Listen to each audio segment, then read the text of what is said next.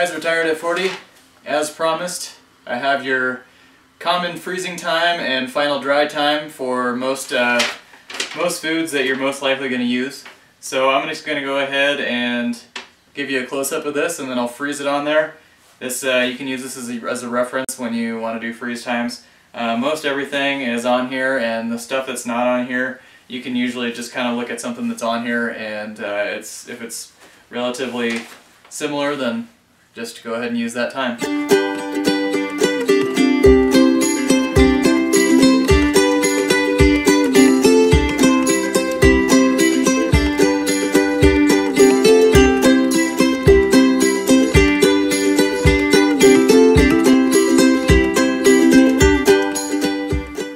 Well, I hope this is helpful for you. Hopefully you can use it in the future and many times over.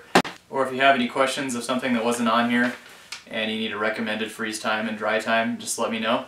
Don't forget to subscribe to my channel, Retired at 40, for other freeze drying videos and other helpful videos that you can use.